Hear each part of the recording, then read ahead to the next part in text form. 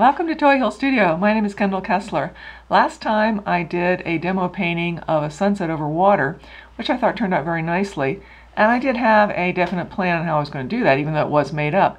This time I want to do an abstract, and I want to do something completely different. I have been thinking this morning all different ways to approach this, and I'm not sure. What I'm going to do is use a water media technique that I've hardly used at all because I'm not a water media person. I am an oil painter, essentially, even though I am well versed in a lot of different mediums. What I'm going to do is something that watercolors like to do for texture and sometimes for clouds. They'll put the paint in and then go back into the paint, the very wet paint, with a tissue or something else. So I've got some tissues and some paper towels with a really nice pattern. And I'm just going to give this a try, see what happens. I was going to do it some very thin paint and then thicker.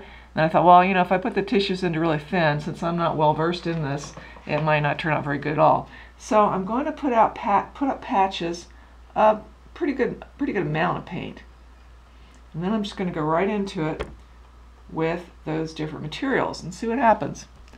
So I'll put in some red here.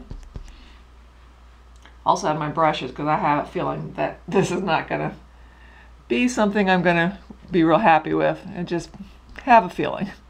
So I'm going to do this. I've got to make sure it stays wet. This stuff dries pretty quick. It is acrylics, but I'm using it more like a watercolor. I got to get a pretty big amount there because I think the pieces I've got are pretty big. Use a different color. And just see if something will happen. May not work out at all. All right, I'm going to start with the paper towel. See if I can get something to happen with that print.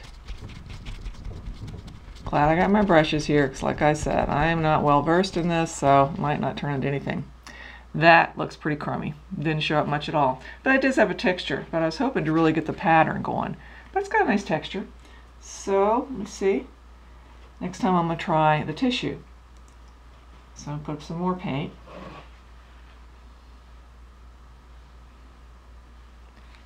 And try again.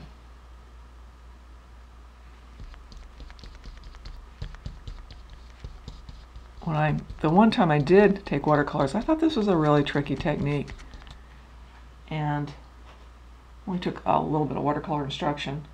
I've mostly figured it out by myself the times that I've done it. All right, now what I'm going to do is try the tissue. And I want to bunch it up big time. Oh, that's interesting.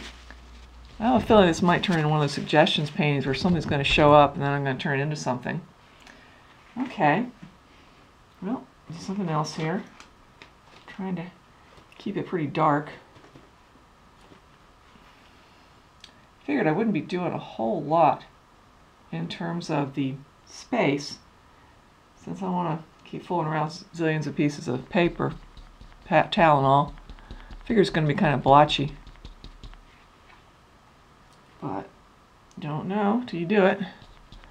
Want it to be something very expressive, but very, very imaginative and just experimental.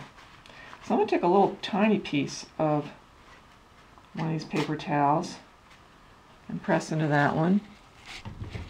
I really like the pattern on this. I probably have to just use a lot darker paint for this to really get that pattern.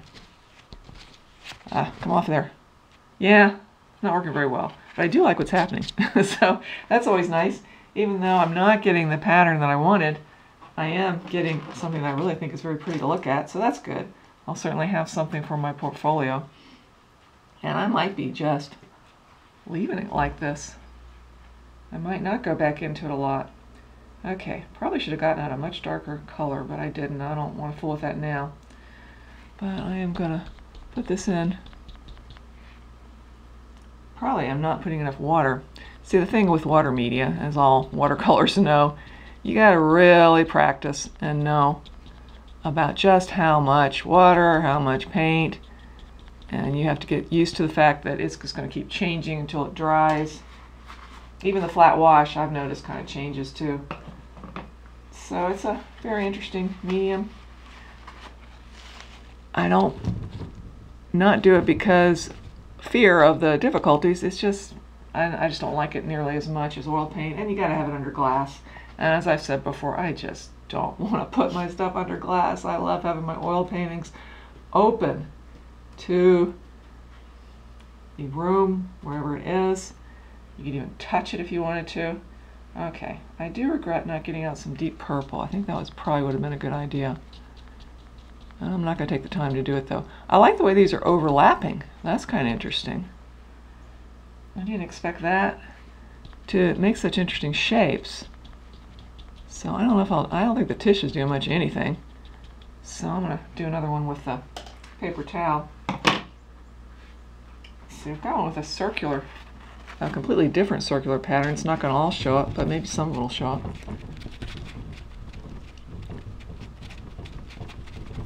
Okay. Oh, no. I'm not really getting anything, and I bet you really can't see because you never can see it as well. Well, it's an interesting idea. I'm still liking the painting, so that's good. But I'm not really getting what I wanted to get. It's just not happening. Let's see, I'll try another one with some red.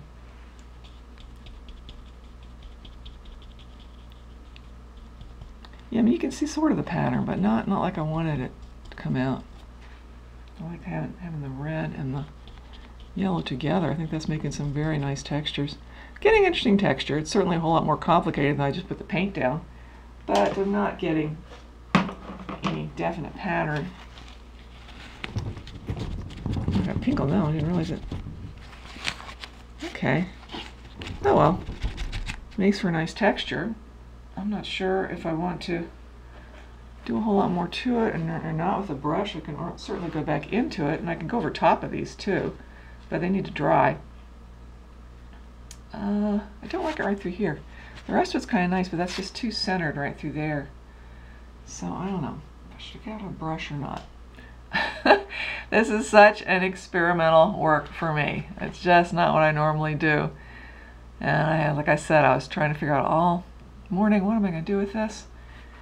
And what happened while I was trying to figure it out, something that I couldn't believe, I was just about ready to go. Oh, there it is. Now I see what happened. I was just about ready to go, and all of a sudden I saw that I had red paint all up and down my left arm and into my bathrobe. I'm one of those extremely cold people. I tell people, if we have the heat to suit me, everybody else is going to sweat. So what I like to do is wear a bathrobe, a nice cushy bathrobe over my clothes. It really helps. Okay, I'm going to do some things to this. It really works really well. So I got my bathrobe on, and oh yeah, that helps. And it was had red paint off the sleeve, and like I just said, there it is.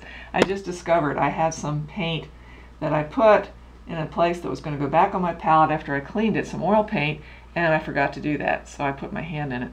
Now I know what happened. Okay, now I start to really like this. So it was like a nice start with the textures, and now I'm getting a whole lot more complexity. So this is definitely going to be a what I call center of my mind painting, where you either like it for the way it looks or you don't, but you don't relate it to things you like to see or don't like to see.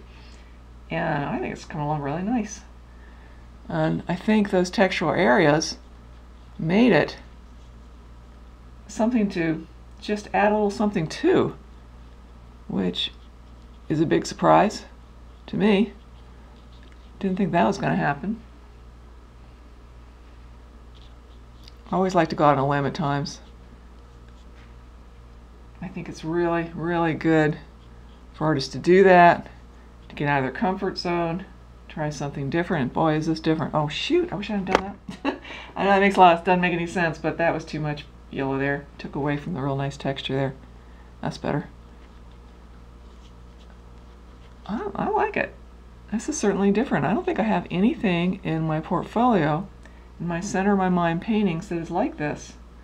I'm just going to do a little more, and I'm going to leave it, and I'm not going to look for things, even though, boy, it's a real stretch, but I think I could probably find some shapes in there. if you looked at my work or looked at my portfolio, you know I do what I call suggestions paintings, where I just paint abstractly, and then if something shows up, I turn it into that. I have a lot of those. Be sure to check, I didn't like that, be sure to check my portfolio. The link is in the description. That's better.